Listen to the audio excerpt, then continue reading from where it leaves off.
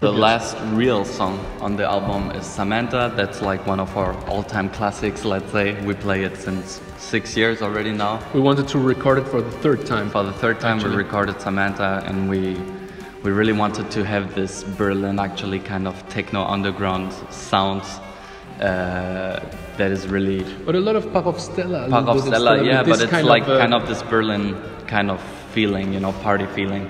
It's a little bit electro swing. Electro swing, yeah. I think, but mixed with rock. Mixed with rock and with like really techno moments also. Yeah, of course, yeah. Dubstep. And yeah, that's cool stuff, and we're really happy to have re-recorded it. We wanted actually to do it third time because the first time it was more like of an electro song. The second time it was a little bit too fast, and it wasn't how we...